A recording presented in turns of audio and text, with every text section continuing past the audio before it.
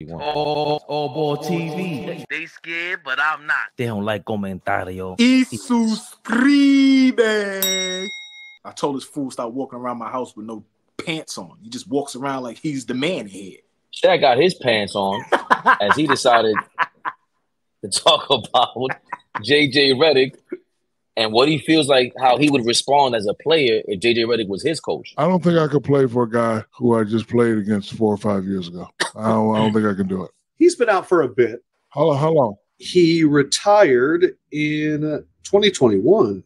Yeah, see? 3 years ago. Yeah, I don't know. But doesn't everybody on that team just look to LeBron, and if LeBron says this is the guy, then everyone kind of falls into line? Yeah, but in certain situations, you're still going to have to, coaches are supposed to manage the players, manage their emotions, and manage situations. At the beginning, it's always love.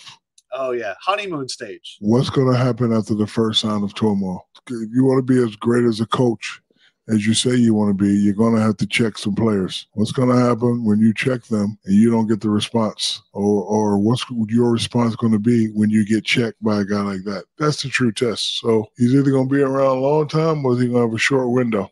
I'm going to talk about me.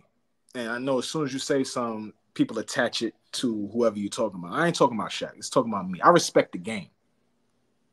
I respect the purity of the game. I respect that I'm a player, you're a coach.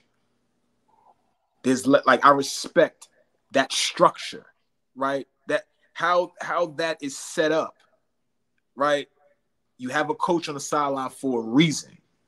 I come from that time where you played and listened and you wanted to soak up knowledge and information, whether he was on the court playing or not. He's guiding and directing you to put you in positions to be successful. Now, is he questioning whether or not he's going to be a good coach or not? All right, that's still up for the debate because we have no clue.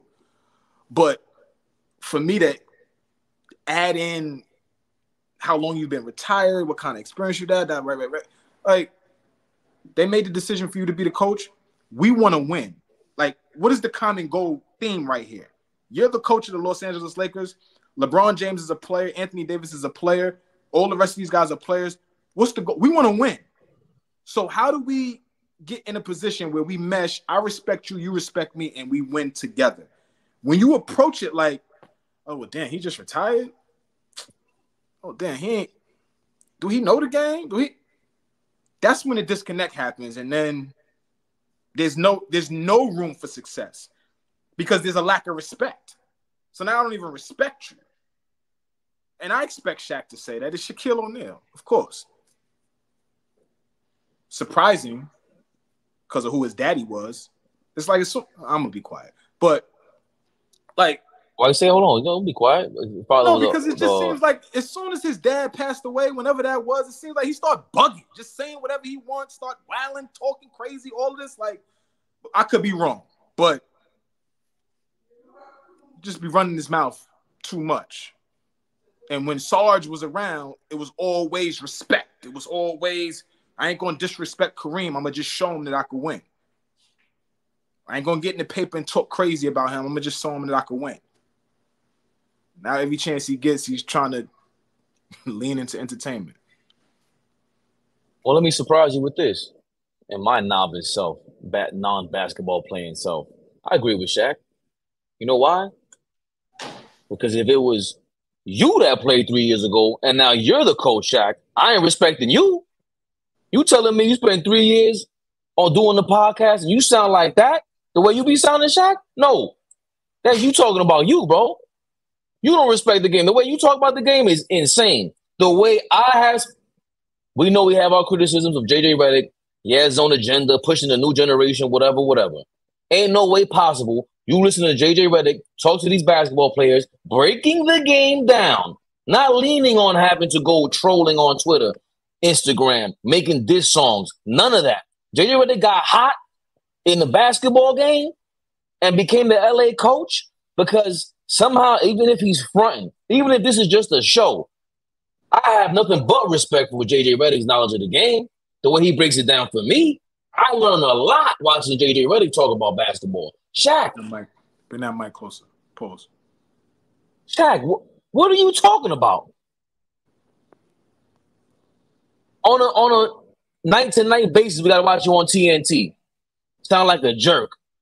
Like a jerk. Straight up. If it was you and any one of these guys that clown around way too much, Dwight Howard, and remember, coaching is all about communication. That's all it's about.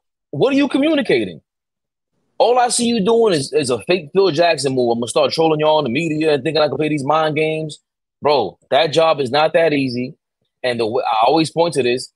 Yes, Shaq, you're a great businessman, but you also lean on your celebrity a lot with the money. Let's get this straight. JJ Redick is not this celebrity. He became a celebrity. He earned it outside of basketball in terms of I'm gonna go farm this audience at The Ringer. I'm gonna go farm this audience at ESPN, and I'm gonna create 1 million people, 1 million subscriber following on YouTube. All through really pretty much the game. Yes, he has his troll moments with the past. I was disgusted with JJ Redick for that. The Larry Bird comments he made. He's been guys' feet held to the fire. He's been on the hot seat enough with his own coworkers and peers who are gonna target him during this season. It ain't just gonna be Shaq. There's a whole bunch of these people that are using his name for this very reason. We use JJ Redick to get some views. We all do. That's the game you're in, Shaq. JJ Redick said, if I wanted to, I could talk about Doc Rivers some more and get the 1 million views I got off that instead of the 16,000 I got off explaining what happened last night at the game. That's what happened with me. He said this out of his own mouth. He's very self-aware. Listen, bro. They absolutely will be a topic every day. They have 41 or 39. 40 or 41. They lead the league. So it's half. They have half of their schedule on national TV this year. Half of it. Now, the other half, who knows where you'll be able to view that way, however you want to view it, right? Like, they will be a topic Fabian, when I say every day, every single solitary day, they will be a topic of discussion. They're going to own the narrative for the entire. I don't care how good teams are. Boston could come back and win another 65 games. And LA is going to own, the conversation. They just will. LeBron and JJ Redick, Twilight, Anthony Davis, what you got for me this year? His son. Bronny's first year. JJ Redick, rookie year as a coach. What? Yo. It's your own crib now because the Clippers are going somewhere else. So now you don't even share crypto no more. That's y'all crib now. Right? Like. And he lives by a dime. I love it. I love everything about JJ Redick to the Lakers. This is amazing. I love it. Oh, he's Don Robinson said he saw JJ Redick in the streets, cruising around his neighborhood, and he was floored. I love this. I have a feeling he will be a good coach, but it's not about that. It's about the fact that who do you think JJ Redick was coming into this?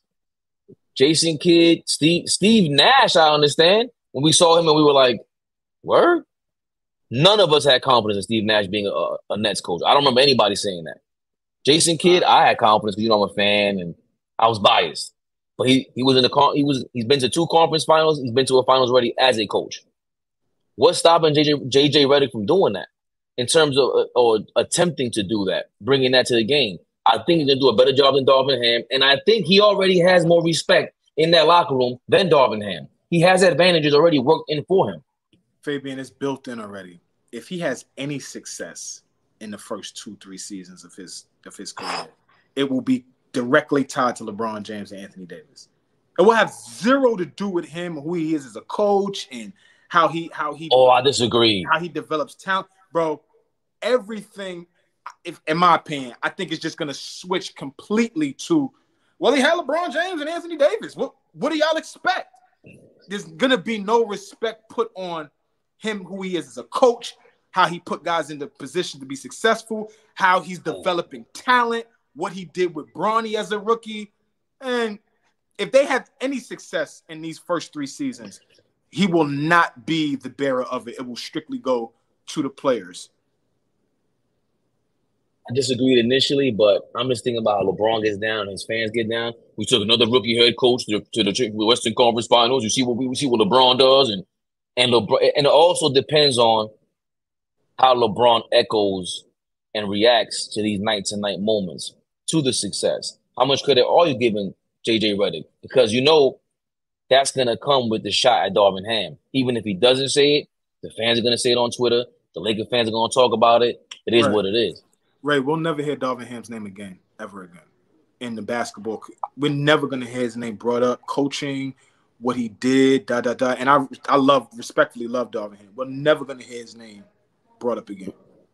Flea, you underestimate these damn wicked Laker fans. AllBall TV. They scared, but I'm not. They don't like comentario. Y suscribe.